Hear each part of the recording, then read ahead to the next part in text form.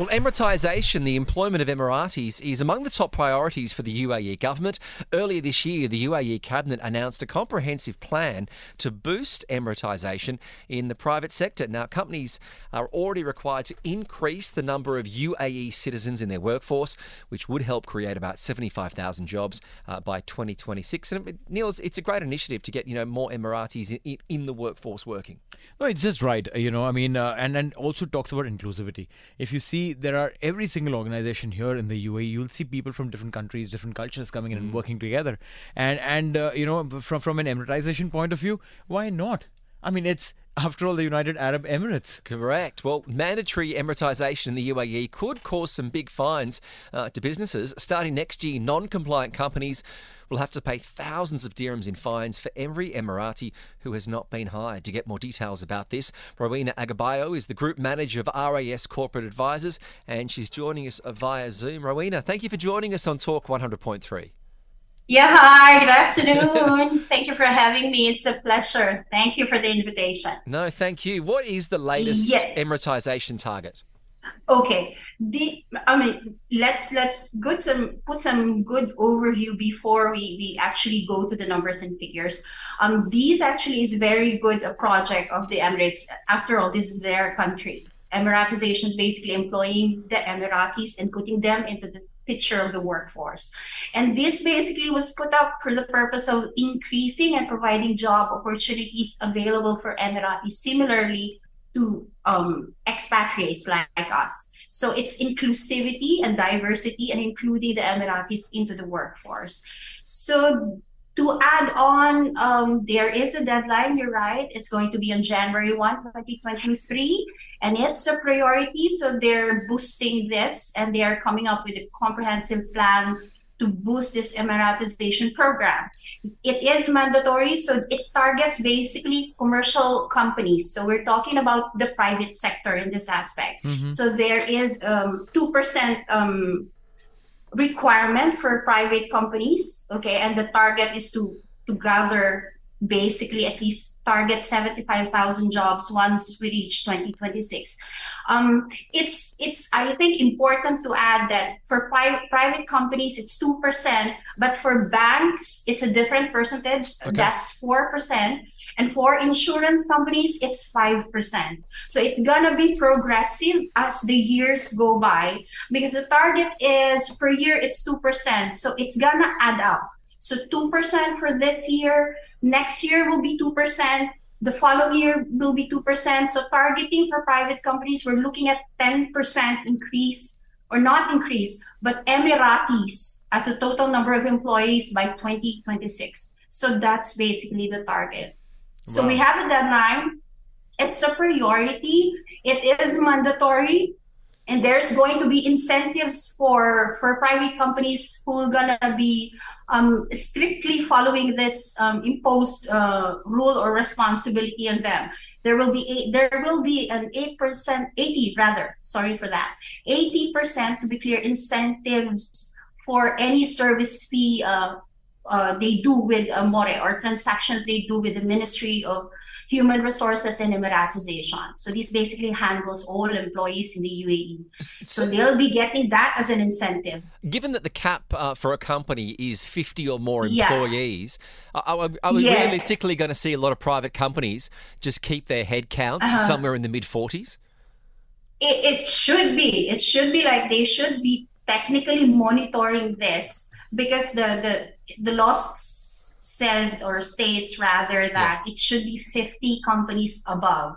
So for those lower than that, then if they're gonna continue, I mean, if they're growing, we have to look at that aspect, that if the company is growing, they have to monitor that if it's going above 50, then they'll have to comply. Now, are they 50 employees that are on staff that have got their visa? I mean, are we going to see companies get around this by just having more freelancers that come in that therefore don't include in that 50? No. This is number of employees, so headcount, regardless of what type of employee this will be. Oh, so even if you have 50 freelancers, you're then going to be targeted. Okay.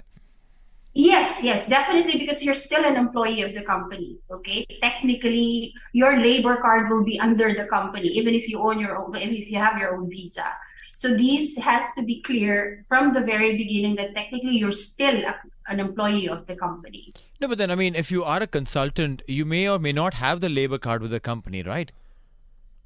Okay, we're talking technically about those under the company labor card. Right, So fair. that's where they're gonna start counting. Yeah, Fair. That makes effectively, sense. that's the head count. That Yeah. that makes sense. So you said there is a certain percentage, 2% to start off with. So for every Yes. organization that has approximately say 50 plus, so if it's 50 Yeah. people working for them, out of the 50, one has to Mhm. be an Emirati.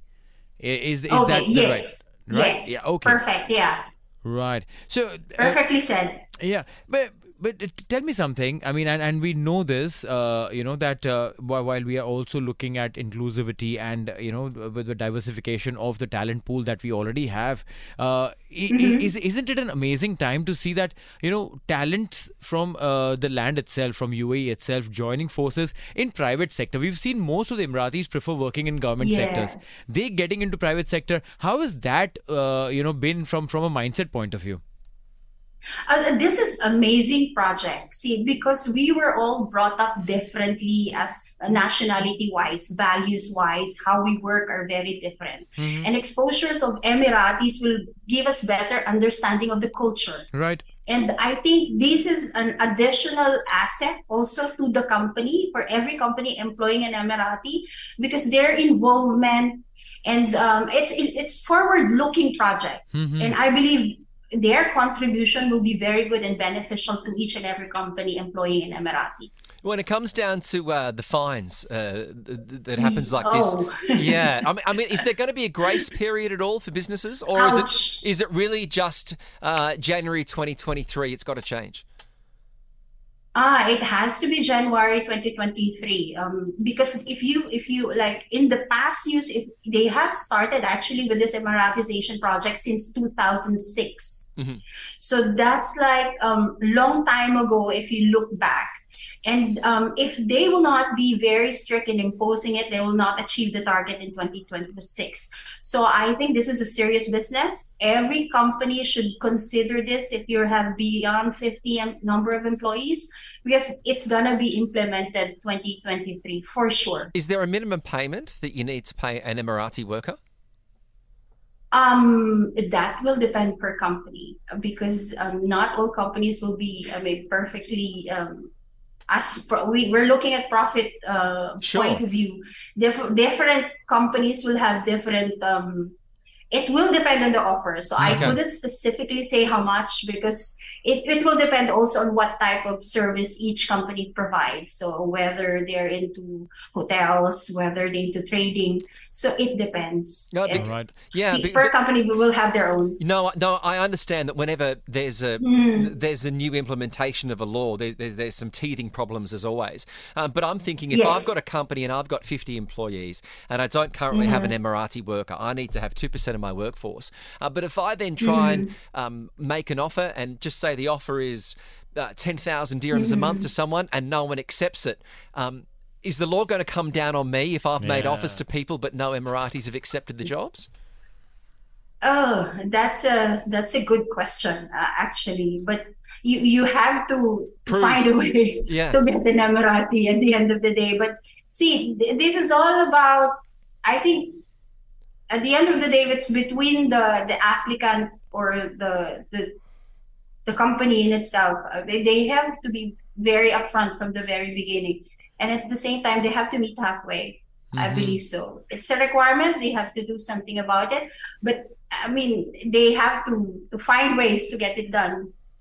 All right. No, I mean, I'm sure that, like Kitch mentioned a while back, that there could be teething issues, there could be challenges once the rule is Yes. employed. I'm sure that all of these things will get ironed out. But it's amazing to know that there's something like this has come through, and we've always been a melting pot of cultures here in the UAE. This is just one more step to bring forward the field of multicultural ethnicities coming in together here.